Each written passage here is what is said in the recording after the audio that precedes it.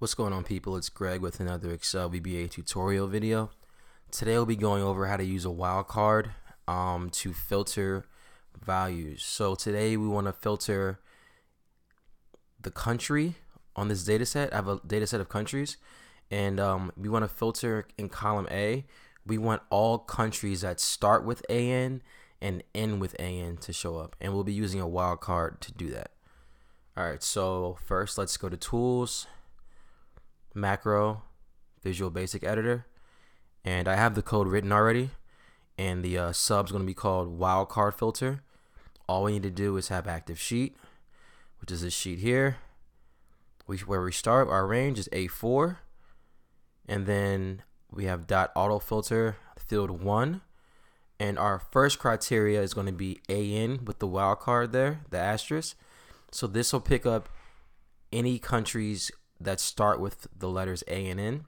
Our second criteria will be any countries that end with AN. So you see the wildcard or the asterisk is before the AN right here.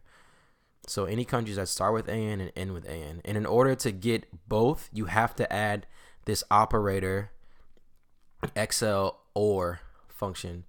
This allows you to pick up countries that start with AN or end with AN. So let's go ahead and run the macro. So go to View Macros, Run. There you go. All the countries listed here, they start with AN or end with AN. So here this ends with AN, this starts with AN, and so on. And if you look at the actual filter itself, you can see that it says begins with AN or ends with AN. So the wildcard feature is very useful, especially when you're looking for a particular item that doesn't have the same name. We can definitely go over that in another video. I'll be using the wildcard feature a lot more. But thanks a lot for watching. Make sure to like, subscribe, and leave a comment with any suggestions, any questions you might have, or any topics you want me to cover. Thanks.